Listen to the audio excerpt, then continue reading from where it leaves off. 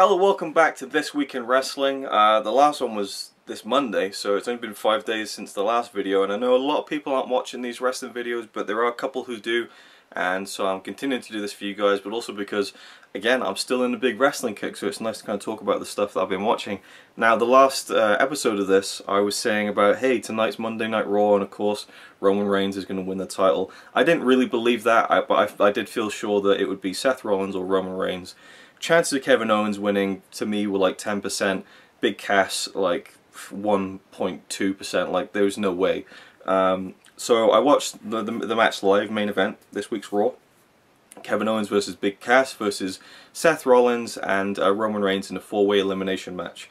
Mick Foley at ringside with the Universal Championship, the vacant belt, Stephanie there. I'm still not sure, like, why they went with this kind of the general manager of SmackDown and the commissioner of SmackDown and Raw. So you have this. I mean, it's you know, I'm not saying it's bad, but it's just interesting how we have this kind of double team on kind of the authority figures on both shows. I'm still not sure where they're going with that, if they're even going anywhere with it. I don't know.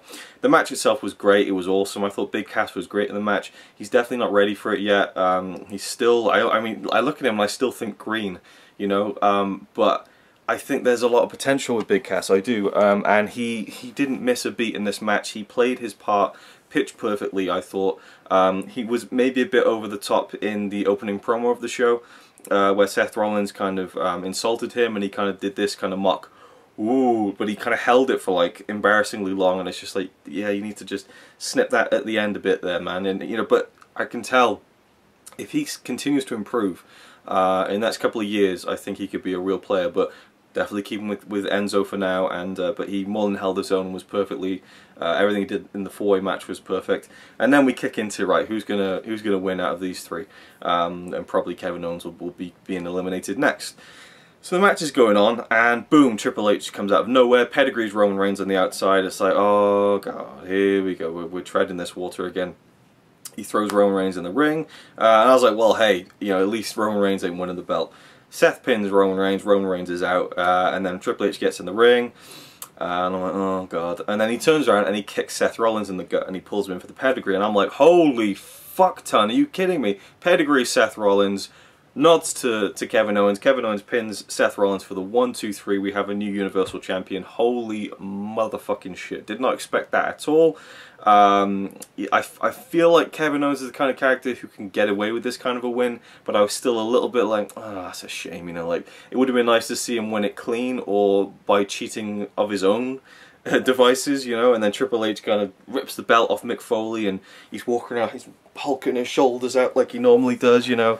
It's like when he opens an NXT show and it's just him in the ring with a spotlight, just like, he's broadening his shoulders out and he's like, this is an X, like he just... he just thinks he's the man, you know, and then he stares down Mick Foley, walks off, like... I love how much Triple H loves himself. Kevin Owens, new Universal Champion. It was awesome, like really, really cool. I mean, the crowd chanting, you deserve it, it's the heel winning, you know, he really did. And I think Kevin Owens is kind of like a mold breaker in the same way that Shawn Michaels was a mold breaker, in the same way that Eddie Guerrero, Rey Mysterio were mold breakers in their time, and Daniel Bryan was a mold breaker in, you know, this recent era. Kevin Owens, we've never had a champion who looks like Kevin Owens. The only close equivalent I can think of is Mick Foley. Two very different characters, but, you know, someone who, you know, Kevin Owens very much looks like the everyman. You know, to the point where it was almost a joke. You know, you see a fat guy with a beard at you know, a WWE show, you think it's Kevin Owens. But I mean, I don't think his weight in any way hinders his wrestling ability. I think he's a phenomenal wrestler. And I love that he has, you know, a couple of spare tires under his shirt, and the fact that he wrestles in a shirt. I mean, he was going to wear like a wrestling singlet when he debuted in WWE. He thought, well, I guess they want me to wrestle in this, and I think, yeah, Enzo Amore walked past him and was like, what are you wearing that for? And he's like, well, I guess I got to wear this. He said, oh no, wear your shit, wear your shirt and that. So that's what he did, you know, and that's who he is, and I think it fits him.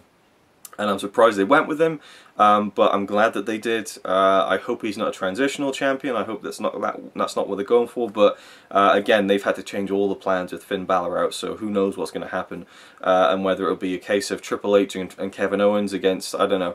Are they going to do that thing where, you know, Kevin Owens will be the Seth Rollins to the Triple H again, where, you know, Triple H is just helping Kevin Owens through everything. Kevin Owens is very like subservient and stuff. Doesn't fit Kevin Owens' character, so I hope not. Is Seth going to be the big babyface now? Is this a babyface term for who knows? We'll see what happens. But it was very cool, I have to say. Now with the belts, one thing I should mention is I'm not the biggest fan of it, because if I was Kevin Owens, obviously this week I would be very happy with myself, very proud. You know, I've won the world title, but I wouldn't be enough. You'd want to go for that WWE Championship, you know, and it's hard to kind of go for that when you're on a different show. But to me, that's the WWE Championship. That's the world title. And whenever they do this brand split, you know, they have the two world belts, and I hate it. And you know, one always is more important than the other, depending on what they need it for. And so sometimes you'll have the Raw Heavyweight Championship mean more than the real WWE Championship that has this lineage that goes back, you know, for decades. You know, if I was Kevin Owens, I would say this is great, but I need to finish my career having at least won the WWE Championship once. The belt that Bruno Sammartino held, that Hulk Hogan held, that Shawn Michaels, Bret Hart, Stone Cold Steve Austin, The Rock, Triple H, The Undertaker, CM Punk, Daniel Bryan, The Undertaker, all those people held. I think I said The Undertaker twice. That's because he's twice as good as everyone else. But yeah, that's the one you want to go for. But on the other side of that, SmackDown, I'm very happy that it seems like we're probably going to see AJ Styles as, to me, the real WWE World Champion. That's awesome. I cannot wait for that. I really think it's going to happen in the next couple of weeks. I think they should pull the trigger on it. He's hot off the big John Cena win. They should go with it. They're going to go with it anyway. You know, he's the best performer in the company as far as I'm concerned. And so they need to pull that trigger now. Dean Ambrose had a fine little run. I was so happy for Dean Ambrose, really was. But I've kind of soured on him a little bit after that really awkward podcast with Steve Austin. But, you know, I kind of agree with Austin. I do feel like Ambrose hasn't broken through to that next level part of his career, I don't think, after having the championship. I don't know. I'm not feeling it as much as I thought I would, but I'm still happy that he has been the champion, you know. Not that I'm saying I think you should hand it around to everyone so that everyone has been the champion. I'm just saying that I feel like he deserved it, and it's kind of cool, but I definitely think AJ Styles is the way to go, and is probably going to be like that mainstay guy for hopefully the next couple of years. Hopefully he's got quite a few more years left in the tank, because AJ Styles is just, I was literally going to say phenomenal without even being funny about it, but yeah. SmackDown I don't think I watched anything from SmackDown. No, I didn't watch anything from SmackDown. I did watch Talking Smack though, the network show, which is really good. You got Renee Young and Daniel Bryan, and it's very unscripted, and I really like that kind of loose feel to it. We had the little Daniel Bryan Miz altercation last week that went viral and everything. I saw Daniel Bryan on I think Off the Ropes or something like that with Jonathan Coachman, and he said that it was planned that they were going to kind of, you know, bounce off each other a little bit and kind of, you know, get into a bit of an argument, but it went as far as it was through a real kind of, you know, I mean, Bryan really doesn't like the way Miz wrestles, and so he said that they know how to push each other's buttons, and so it was a very real situation, and he kind of walked off because he just, you know, felt like punching him and stuff, and you can say, they're just furthering the work, but I do believe it was genuine. Because, I mean, you know, you could see the tears in Miz's eyes when he was given that promo. And apparently now the word is backstage that they've said, right, let's just keep these guys away from each other, because, you know, and like literally, like they're trying to just cut that off where it is, because it's making people think that Bryan's going to come back. It's kind of playing with people's thoughts, and they don't want that focus on it. Miz is the Intercontinental Champion. He's going to, you know, defend the title, so they've kind of done that. And this week on Talking Smack, Bryan addressed it and said, yeah, they're just keeping us away from each other. You know, it was what it was. I'm apologizing, you know, to everyone for, you know, for what I said, and for me kind of instigating it and stuff like that. And on they went with the show, and I do believe that it was a thing that was born out of a real life thing. I mean, Bryan said it on Talking Smack this week. He said what Miz was saying about me being a coward because, you know, I could just quit the WWE and go wrestle on the independents. It's true. It's what I feel about myself. I do feel like a bit of a coward. So, and I can tell when Bryan is telling the truth, because he always seems like he's telling the truth, but yeah, anyway, so there's that. But Talking Smack was really fun this week. We had Heath Slater and Rhino, which was hilarious. Like, Heath Slater, I really enjoy his stuff, and I like where they're going with this free agent thing, but Rhino, man, is such the perfect foil, the perfect kind of straight man to Heath Ledger, just sitting there, you know, this massive guy, and he's just, I mean, there's the things that he was coming out with that were just so funny in the most subtle way, to me anyway. Just all the little kind of side comments that Rhino would throw in there and stuff, and, you know, what tag name would you have? And he's like, well, Beauty and the Beast. And Daniel Bryan's like, what, so you're saying that Heath Slater's beautiful? Is that why you wanted to team up with him? He's like, well, no, obviously he's the beast and I'm the beauty, you know. But he says it in just a deadpan way. Like I really enjoyed that segment. I'm so invested in Rhino and Heath Slater as a team, which I never thought I'd say that. And Rhino even just kind of, you know, subtly kind of dropped this kind of thing where he's like, you know, I want to win the tag titles. I've never won a tag team championship in the US before, so that's something that I really want to do. And you know, just little things like that make you get behind characters, even though that the Talking Smack is kind of quasi kayfabe, kind of quasi lifting the curtain back. They kind of stay in character, they kind of don't. AJ Styles was on, that was kind of fun as well, but I really just enjoyed the Talking Smack format. I think it was really good. I watched a bit of the Raw pre-show this week. It wasn't as enjoyable. It feels much more produced, but they had an interview, and I don't like the digital set either. That's horrible. Much prefer the physical set of the Talking Smack show. They interviewed Sasha Banks. She was actually there to talk about how she's out, but she's going to come back for Charlotte and stuff. So I don't know whether Sasha Banks is going to be ready sooner than they thought, and we'll be seeing Sasha come back for the title before Bayley gets a shot at it. Bayley was on Raw doing stuff with the New Day. I like that she was over. People were cheering for her and stuff. I'm not sure if I'd enjoy her being with New Day permanently. They're just a bit too much for me. But she definitely slots into that kind of, I think. So I did watch that match, and I loved the finish. She did this weird thing where she twisted her arm around Dana Brooke and then pulled her in for the Bayley to belly. It was such a sweet spot. Never seen anything like it. I mean, it's not amazing, but it's just such a nice little smooth, flourishing kind of what's the word? Connection to go into the finisher. There's another lead into the finisher, and I thought that was awesome. Cruiserweight Classic, another fantastic episode. We're now in the quarterfinals. This week we had Akira Tozawa versus Gran Metalik. Awesome match, really good. I loved seeing those two styles go together. Akira Tozawa really got over and was getting over. Me and Connie have watched all of the Cruiserweight Classic together, and I loved how she was getting behind Akira Tozawa, because initially she didn't like him, but she was won over every time that she saw him. And this time when we watched it, she was into it. She was laughing at him doing the ha ha, and she was wow, he's entertaining, she said.